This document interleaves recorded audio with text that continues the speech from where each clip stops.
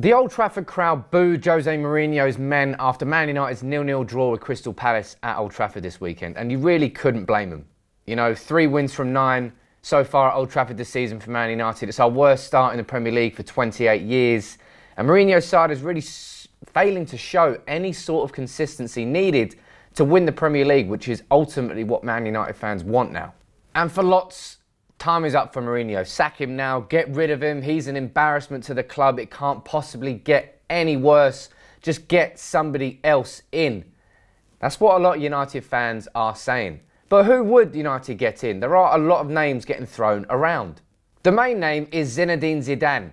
Won the Champions League 3 times with Real Madrid, has proven himself on the biggest stage in arguably the most unforgiving job in football. But he inherited a fantastic squad at Real Madrid. The thing he did, though, was made the absolute most out of it. And he walked away from Real Madrid rather than getting sacked like most of their managers do. And as I said, was successful in the very hardest job in football. And United fans want somebody who can get the most out of this current squad. And Zidane showed that when he had Bale, Ronaldo, Modric, Benzema, Kroos, he got the most out of them with 3 Champions League wins. So you can't argue with his credentials in that regard. And then you've got Leonardo Jardim. Now, he's the ex-Monaco manager who managed to stop that free-spending PSG team from winning Ligue 1. He gave Monaco their first league title since the 1999-2000 season, when he won it in the 2016 season. And his Monaco team was sensational to watch. Spearheaded by Mbappe, I think they got to the Champions League semi-final. A really attack-minded football manager who plays exciting football. And that's what Man United fans are desperate to see at the club. But Jardim, you know, he was sacked with Monaco in the relegation zone. So Jardim was brilliant, but he also was a little bit tired towards the end of his reign at Monaco. Mauricio Pochettino, he's another name that gets thrown around. He's done a fantastic job at Spurs. He's a manager driven by his own principles, and he sticks to them. He's a manager who has crafted a wonderful Spurs side by spending relatively little in comparison to his rivals. But he hasn't ever won a trophy in his career. That's going to be the main thing that most people say against him. But as far as Pochettino goes, there isn't any amount of money, I don't think, that would see Daniel Levy let Pochettino leave Spurs at the moment. And I don't think Pochettino would leave Spurs in the lurch either. So as fantastic as I think he could be, he's a great man manager. Nobody can question that. You can question whether or not he's ready to make that step up to the elite level because he hasn't won anything. But I think that would be an unfair thing to say. I think he's absolutely ready. It's just I don't think Spurs would let him leave, and I don't think he would leave Spurs in the lurch either, not in mid-season. Another name, Antonio Conte, the ex-Chelsea manager, won the league with Chelsea, knows the Premier League inside out. But he turned down the Real Madrid job last month. If he turned down what I would say is the biggest job in club football, then what would bring him to Manchester United right now to follow Jose Mourinho and what's going on at the club at the moment? I don't think it would. If he's ready to turn down the Real Madrid job, he'd be ready to turn down the United job as well. And another name that gets mentioned quite a few times is Eddie Howe. He's done a sensational job at Bournemouth. With little investment, he's created a fantastic feeling at Bournemouth, which hasn't disappeared. They're still competitive, having a fantastic season so far at Bournemouth. He did brilliantly to get Bournemouth from League 2 up to the Premier League. But like Pochettino, 2 similar sorts of managers, I would say, in that they're both fantastic man managers, both very driven by their own principles and ideologies. They're 2 names which are certainly getting mentioned. And of course, United could promote from within. Kieran McKenna and Michael Carrick, the 2 assistant managers for Manchester United right now, they would certainly be the biggest risk out of all of them, but potentially the biggest payout as well.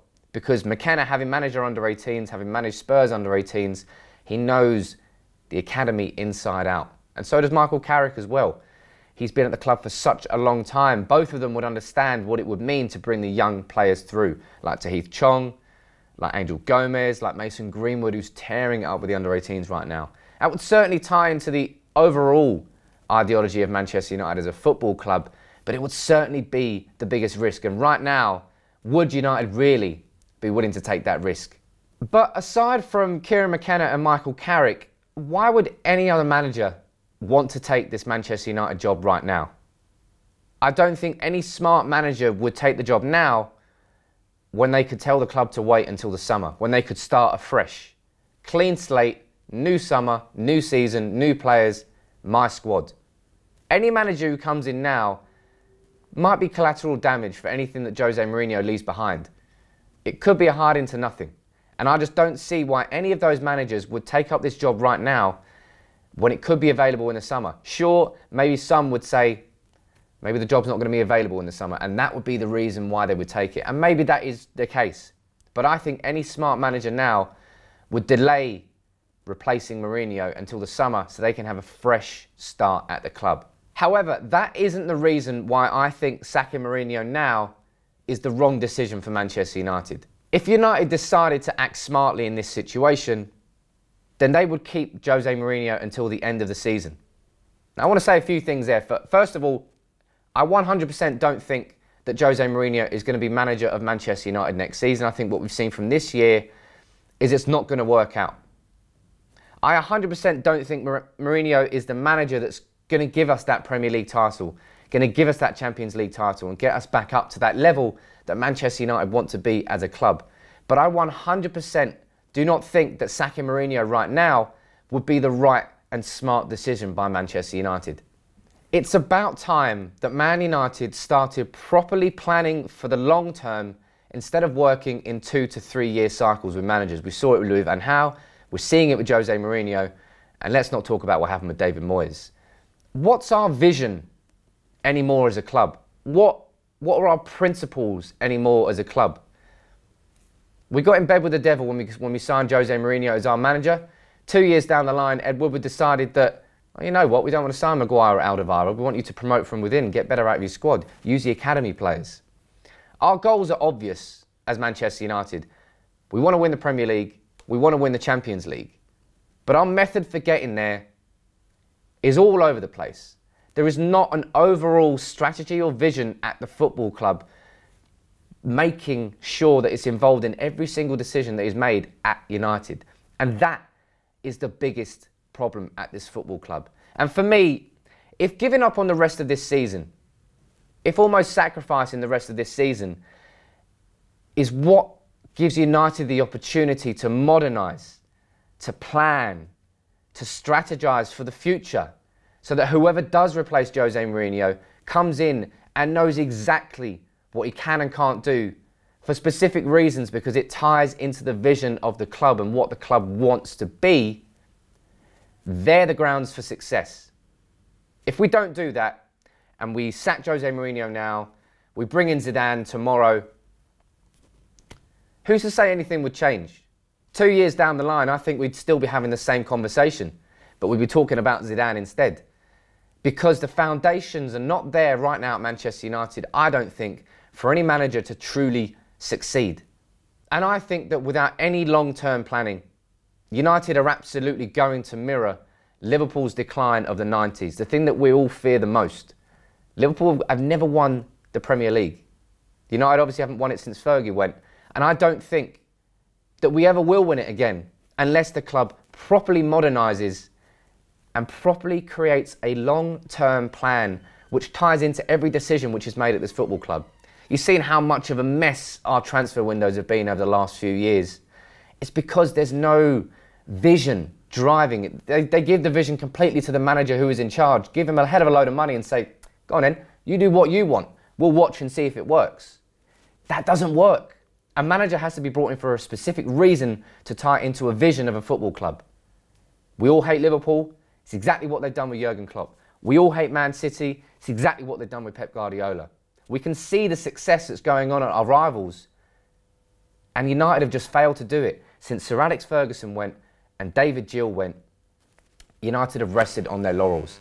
And if giving up the rest of this season now means that gives us a time to properly strategise, to properly plan, to properly modernise the football club and create the conditions for the next manager to come in, I think that is when the manager will be successful at Manchester United. And that is why I don't think that sacking Mourinho now solves any of United's problems. It might get us better towards the end of the season. We might finish comfortably in the top 4. We might get to a Champions League quarter-final. But I don't think 2 years down the line that we won't be having the same conversation. I think whoever comes in, if somebody came in tomorrow to replace Mourinho. I think 3 years down the line, we're going to be saying the same things about that manager. And I want United to stop that cycle. After what has happened with David Moyes, after what has happened with Louis van Gaal, after what is happening with Jose Mourinho, United need to take a step back, to take time to plan and create a long-term vision for this club which drives the club forward. Without that, I genuinely don't think anything is ever going to change at Manchester United. I think we're going to be stuck in this cycle of 2 to 3 years, replacing a manager, getting somebody else in, somebody fresh. Oh, he'll make it all better again. He won't. And I think now, for me, is the time to take that time to plan. If that means giving up the rest of this season, I think that would be a smarter decision by Manchester United. But that's my opinion. Now, I know lots of you are going to disagree with me here. So let me know what you think in the comments below. But as I said, if sacrificing the rest of this year gives United an extra 6 months to plan properly for the next manager to come in the summer, I think that's going to leave United in a much stronger position than we have ever been in since Fergie retired.